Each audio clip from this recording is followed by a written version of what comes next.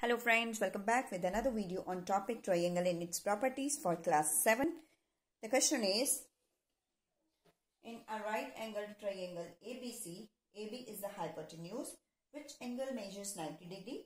You have to tell in a triangle ABC which angle measures 90 degree when hypotenuse is AB. Draw the right bisector, or you can say perpendicular bisector of AB. Does it passes through C? Does the perpendicular bisector passes through C when AC is equal to BC? Okay, let's draw a triangle ABC and AC should be equal to BC.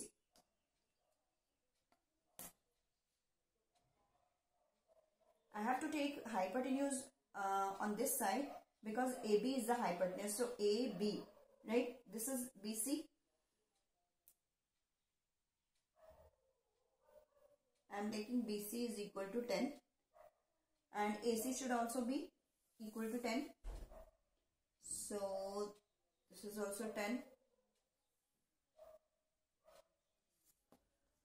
AB is the hypotenuse.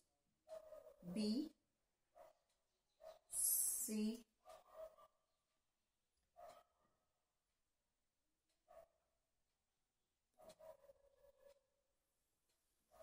it's right angle triangle with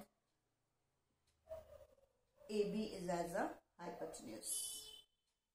BC should be equal to AC, right? Now I have to draw perpendicular bisector of AB. I will open my compass more than AB and draw an arc like this, taking A as a center from this side also and from this side also. Now taking B as a center, draw another arc which will intersect the previous arc. It's not getting intersect, so I will produce this arc further. Now it is intersecting. Now join the intersecting points like this.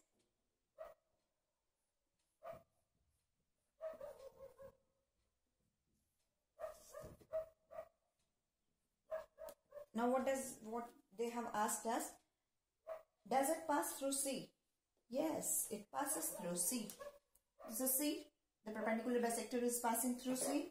So I will write down yes, it passes through C.